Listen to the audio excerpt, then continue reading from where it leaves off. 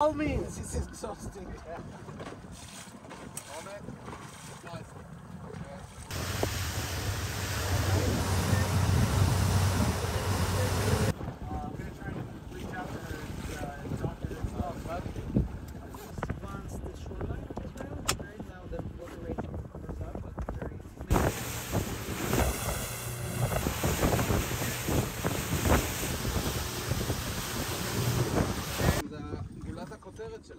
זהו, שהם לא נוחים.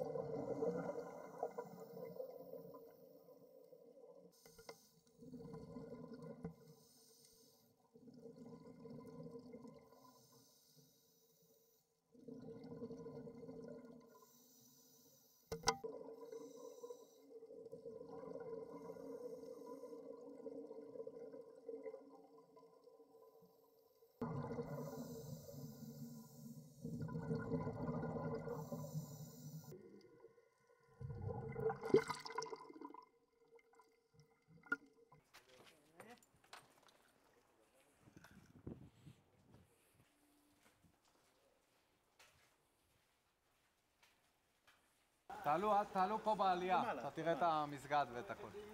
רגע, אחרי זה אתה חוזר לפוצקר עם הציוד? היא גדלה פי 10 ב-2019. ההשפעה האקולוגית כבר בשמורה הקטנה, ראינו שברגע שאנחנו שומרים על מקום ומונעים בו פעילות הרסנית, מדייג וכלה בכניסה של תשתיות, אם רוצים להעביר פה צינורות או לעשות פה עבודות, אנחנו מנהלים את זה, זה עובר דרך פיקוח שלנו. אנחנו רואים שמי שמרוויח מזה הכי הרבה, זה קודם כל הטבע. זאת אומרת, תיקח את השטח הזה.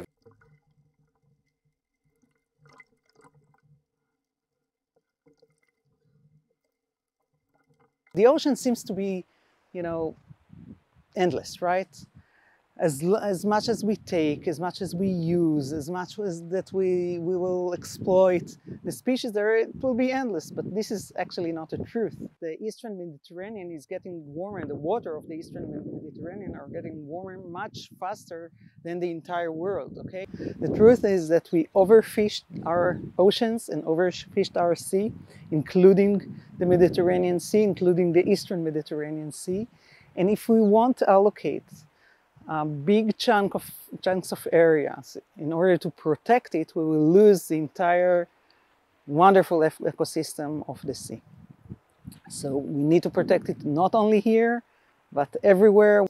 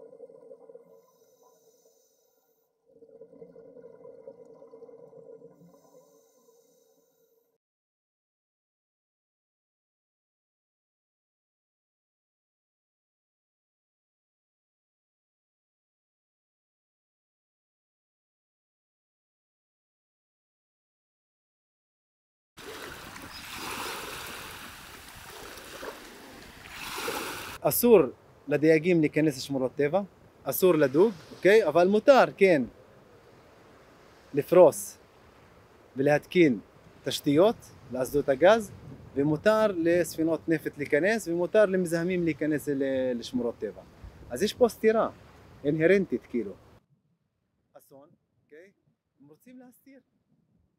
שללו מאיתנו את זכות הקיום למקום הכחול הגדול הזה, שהוא חלק מהתרבות ומהנרטיב ומהזהות שלנו, אוקיי?